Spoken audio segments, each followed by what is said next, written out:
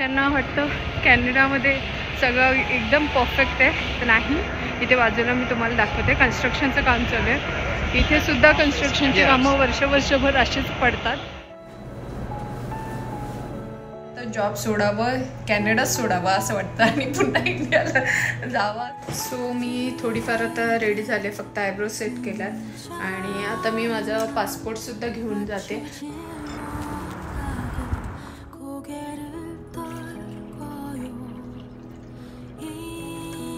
Teddy bear. You look like a teddy bear. No, I look more like a mat.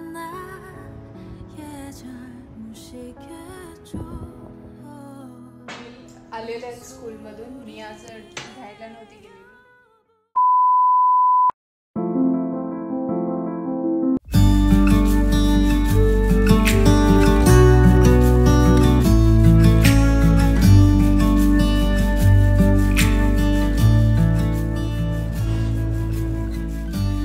Like a river in the dark, you steer me right, you lit the spark, and I can feel you tearing down every wall. Look like a teddy bear. No, I look more like a marshmallow. Come one, come all.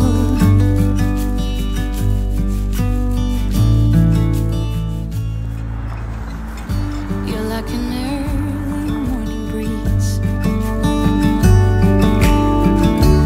soft red lips and gentle teeth. You must have been sent just for me. Come one, come all, just when I need you. नमस्कार, welcome back to the channel. I hope तुम्ही सगळेजण खूप छान असणार आहेत. तर मी आता माझी ट्रेनपीत बसलेली, वियांडला स्कूलला ड्रॉप करून आलेली आहे आणि आज थंडीबद्दल सांगायचं तर भयानक थंडी आहे.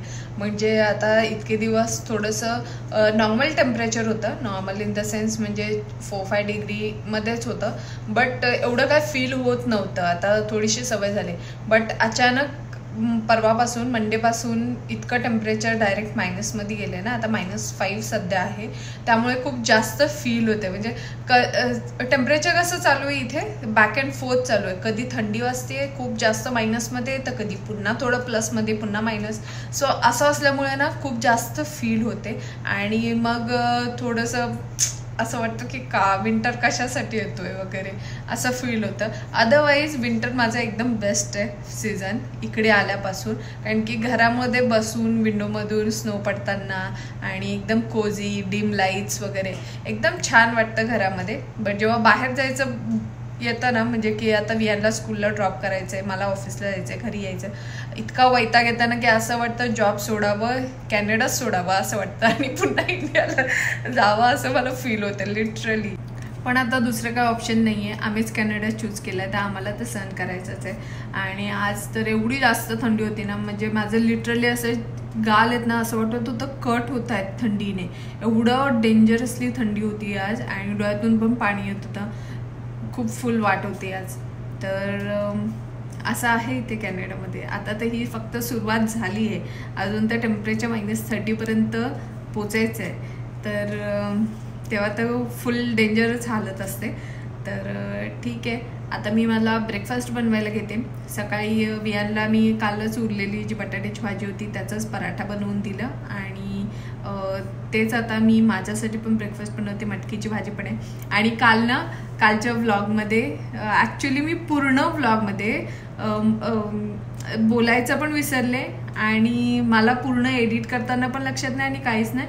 आणि मला आज सकाळी लक्षात आलं की मी तर मिसळपावसाठी पप्पांकडून एवढं पोटे मसाला मागवला स्पेशल आणि तो मी मिसळमध्ये घातलाच नाही. तर नंतर मला म्हणजे आज सकाळी मला लक्षात आलं की अरे ठीक आहे, आता नेक्स्ट टाइम कधी पुन्हा मिसळ बनवेन किंवा कुठल्याही भाजीमध्ये वगैरे मी पोटे मसाला घालेन. मिसळपाव पण आहे आणि आजचा दिवस खूप लॉंग डे असणार आहे. खूप मला कामं आहेत, दिवसभर काय काय होणार आहे ते तुमच्यासोबत शेअर करणारच मी पुढे. आणि मी आता बनवते माझ्यासाठी ब्रेकफास्ट.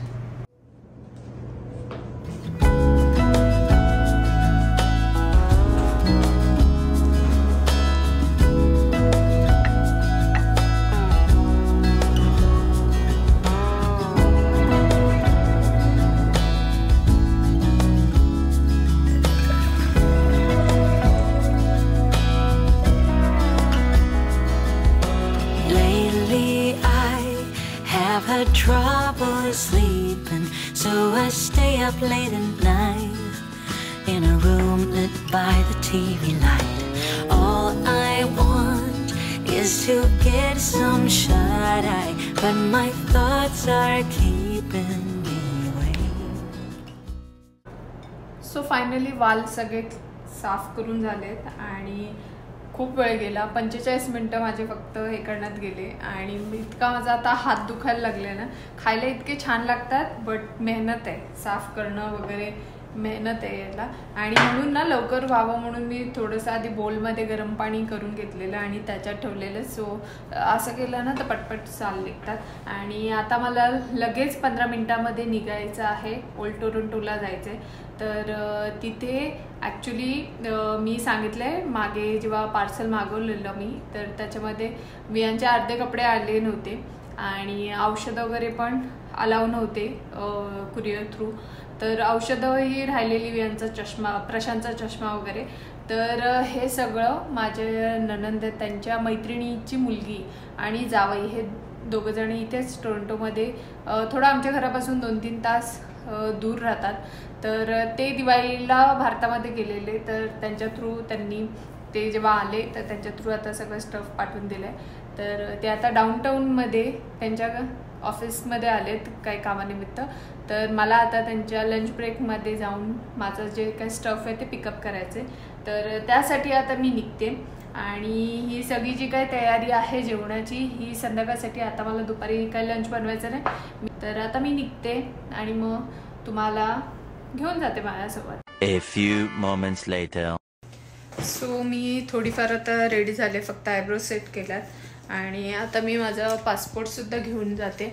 ॲक्च्युली पासपोर्ट मला बँकेमध्ये जायचं आहे. झालं काय, मी माझा फोन फॉर्मॅट केला आणि फोन फॉर्मॅट मारल्यावर सगळे त्याच्यातले बँक डिटेल्स वगैरे सगळं गेले आणि मी आय वॉलेटमध्ये मी माझे बँक डिटेल्स टाकायला बघते तर कार्डसारखं इनव्हॅलिड दाखवते आणि मी पिन पण विसरले. तर मला आता पुन्हा ते सेट करायला बँकेमध्ये पण जायचं आहे. बट पहिले स्टफ माझं जे आहे ते पिकअप करेल आणि मग जाईन.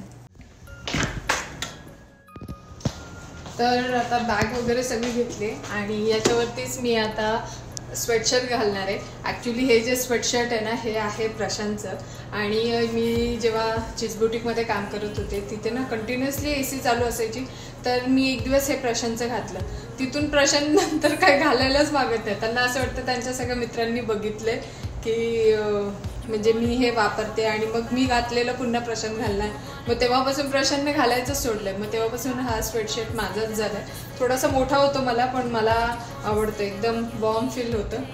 तर आता हे घालते आणि इथे ना एक छोटी कॅन्डलसुद्धा काल आणली, जस्ट एक कर्टेसी म्हणून. आता एवढं इंडियावरून सामान फ्रीमध्ये घेऊन येतात तर रिटर्नमध्ये काही ना काहीतरी दिलेलं चांगलं असतं. तर त्यामुळे कॅन्डल्ससुद्धा घेतले त्यांना गिफ्ट.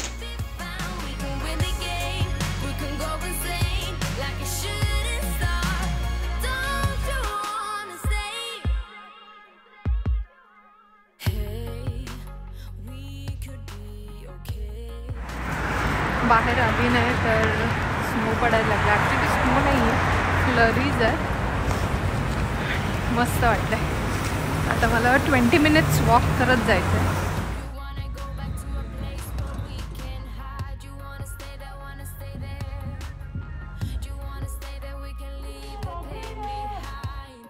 क्रिसमसला ना अजून 1 महिना आहे बट आधीपासूनच सगळं इथे डेकोरेशन वगैरे सगळं सुरू होतं. पाठीमागे माझ्या बघा सगळं लाईट्स वगैरे लावलं, खूप मस्त वाटतं आहे.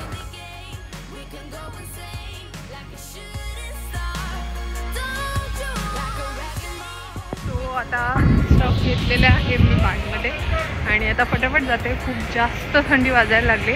आणि बाय द वे ज्यांना वाटतं कॅनडामध्ये सगळं एकदम परफेक्ट आहे तर नाही. इथे बाजूला मी तुम्हाला दाखवते कन्स्ट्रक्शनचं काम चालू आहे. इथे सुद्धा कन्स्ट्रक्शनची कामं वर्षभर अशीच पडतात आपल्या सेम इंडियासारखं. सो कोणतीही कंट्री परफेक्ट नाही आहे. ते हे बघा,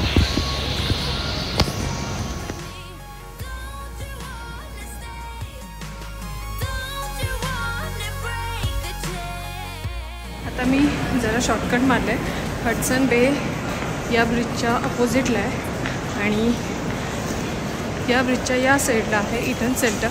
तर मी बाहेरून यायच्या ऐवजी सरळ आता हडसन बेमधून आली आहे इटन सेंटरमध्ये. सो इटन सेंटरमधून मी आता बाहेर पडेन तर मी डायरेक्ट नंडा स्क्वेअरला बाहेर पडेन. सो माझं एवढं थंडीतून चालणं वाचेल आता.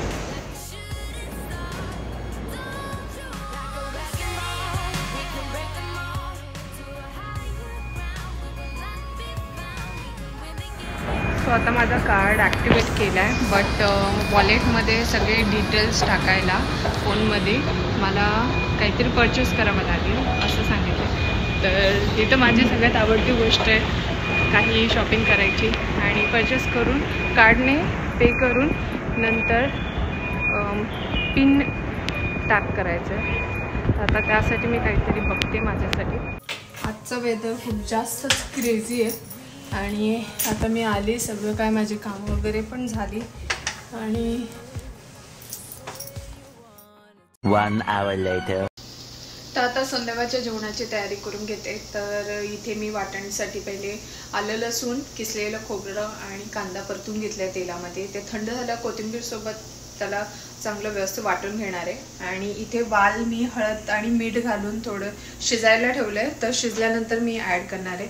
नाहीतर काही वेळा काय होतं, डायरेक्ट भाजीमध्ये कच्चे वाल टाकले ना तर मग ते लवकर शिजत नाही. मग मला आणि पर्सनली कुकर लावायला नाही आवडत. मेन म्हणजे जर वाल असतील तर, नाही तर मग ते एकदम गिळगिळीत बनतात, तर तसेही मला आवडत नाही. तर त्यामुळे मी आधी असे सेपरेट बॉईल करून घेते आणि मग बनवते.